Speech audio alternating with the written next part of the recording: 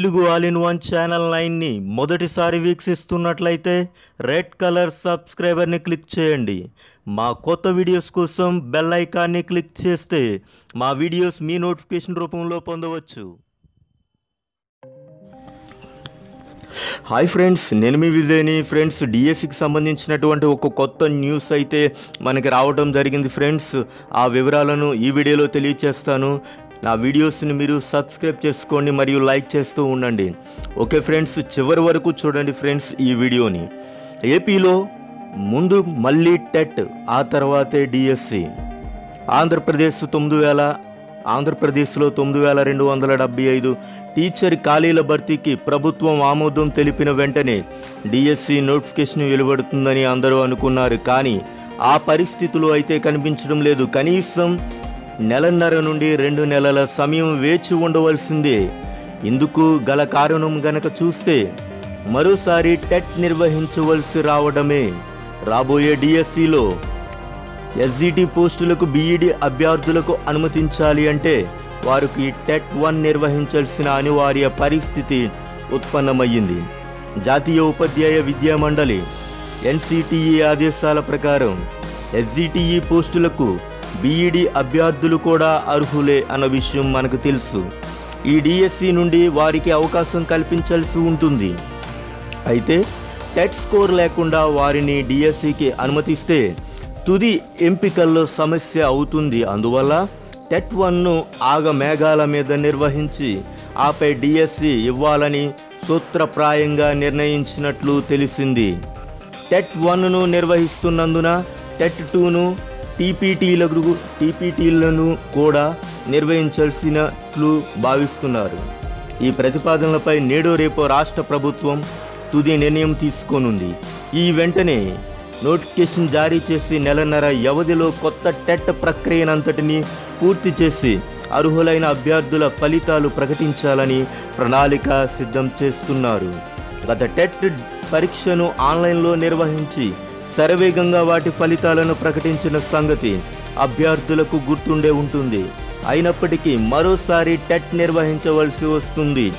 నేడో రేపు సంబంధిత శాఖ మంత్రి నేతృత్వంలో జరిగే అత్యున్నత సమావేశంలో టెట్ నిర్వహణపై నిర్ణయం తీసుకునే ముఖ్యమంత్రిని కలిసి ఆమోదం తీసుకుంటారు.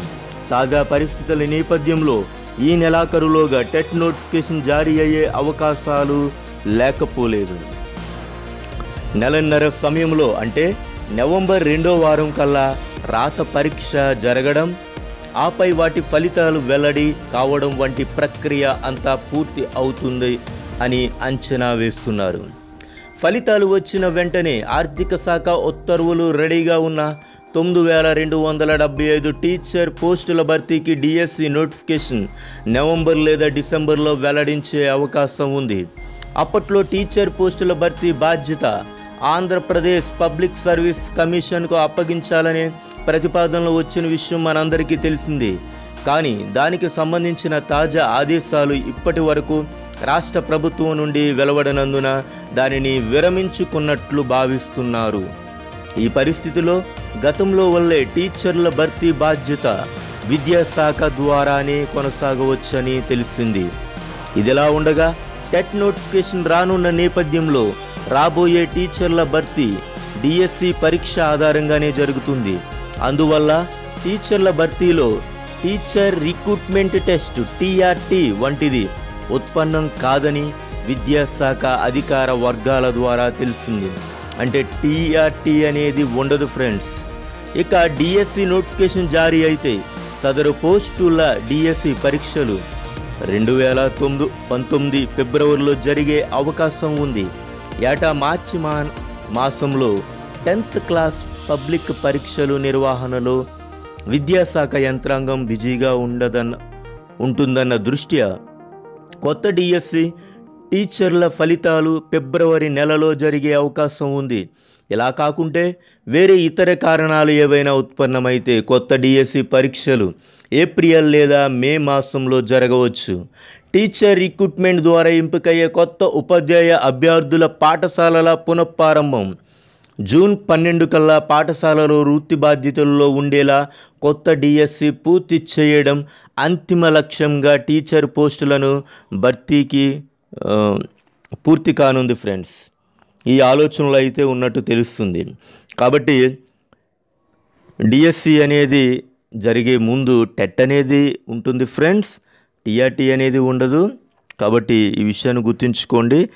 కాబట్టి ఈ న్యూస్ అనేది మనకి త్వరలో వెలువడే అవకాశం అనేది ఉంది. ఈ వీడియో నచ్చినట్లయితే లైక్ చేయండి, షేర్ చేయండి, కామెంట్స్ ఇవ్వండి.